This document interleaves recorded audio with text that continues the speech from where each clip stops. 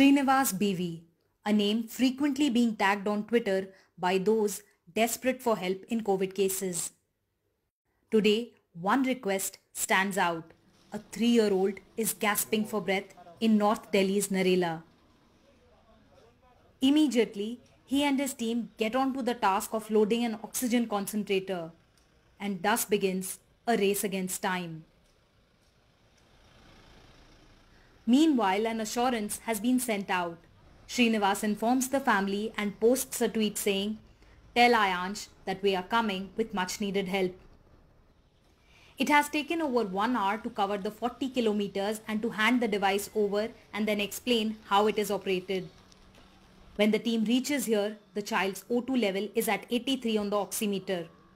The child's father, Alok Kumar, a university professor, is COVID positive and is grateful for the help. His son is vulnerable as he has had multiple immunity disorders. मैं तो कह रहा हूँ मानवता के लिए बहुत बड़ी सेवा है और निस्वार्थ भाव से जी वो सेवा ये लोग कर रहे हैं. मतलब मुझे तो दिल्ली में इसका कोई पैरेलल उदाहरण नहीं मिलता है. मैं देख रहा हूँ सैकड़ों जगह मैंने फ़ोन लगाए पार्टी ऑफिसेज में यहाँ वहाँ, लेकिन जो मदद या हेल्प यहाँ मिल पाई. Many lives like these are helped every day through Srinivas and his team.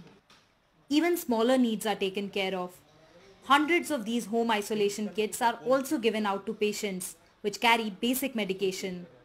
बहुत सारा पेशेंट्स जो होम आइसोलेट है वो लोग के डॉक्टर से रिक्वेस्ट आता है, तो हमारा भी 2-3 डॉक्टर हमने जो यूथ कांग्रेस का डॉक्टर है वो लोग उनसे बात करते हैं. इसमें हमने एक मास्क है और सैनिटाइज़र है, कॉफ सिरप है, विटामिन सी, विटामिन डी है, जो पैरासीटामॉल है, जो डॉक्टर ने इन लोग के लिए लिखा है, तो वो मेडिसिन हमने होम आइसोलेशन के लिए उनको देता है. The 39-year-old youth leader was a wicket-keeper batsman and represented Karnataka in under-19 cricket. His playing career was cut short when he hurt his eye during a match in 2003, and 3 years later he joined the Youth Congress. In 2010, he shifted base from Bengaluru to Delhi. When the pandemic struck in 2020, he strengthened his position in the Congress High Command's eyes by setting up a network of Youth Congress volunteers under SOS IYC. Rahul Gandhi was so impressed by him that he appointed Srinivas as the Youth Congress National President. As part of the IYC initiative, Srinivas has overseen the setting up of COVID control rooms in all states, with the main one being in Delhi. ये कम से कम ये सारे लड़के लोग बैठे, ये कम से कम 16-17 घंटे काम करते हैं नॉन स्टॉप. ऐसे ही देख के हमने क्या बता दे, कोई हम भी भगवान से प्रे करते हैं जल्दी ये किसी के घर पे ऐसा आस्था ना हो जाए.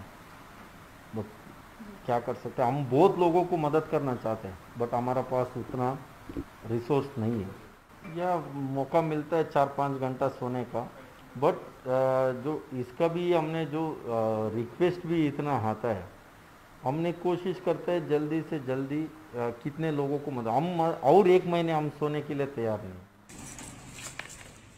But it's not just common people who are reaching out to him, even embassies did, which led to this snub by the foreign minister himself. But Srinivas says these things don't stop him.